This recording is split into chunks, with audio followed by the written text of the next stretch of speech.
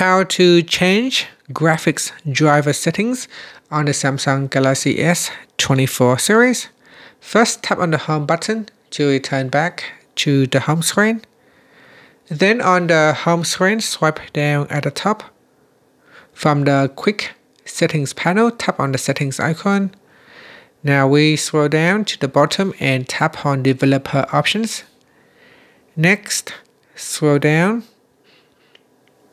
And in here, tap on graphics driver. At the top here, tap on apply graphics driver settings. Tap on the toggle button to switch it on. That will allow you to make changes. And then scroll down the list here and make any changes that you need. So for example, if I open up one of the app, in here I can choose the default or system graphics driver.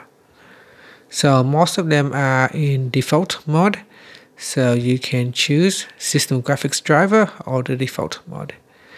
And that's it. After, you can tap on the home button to return back to the home screen. Thank you for watching this video. Please like and subscribe to my channel for more videos.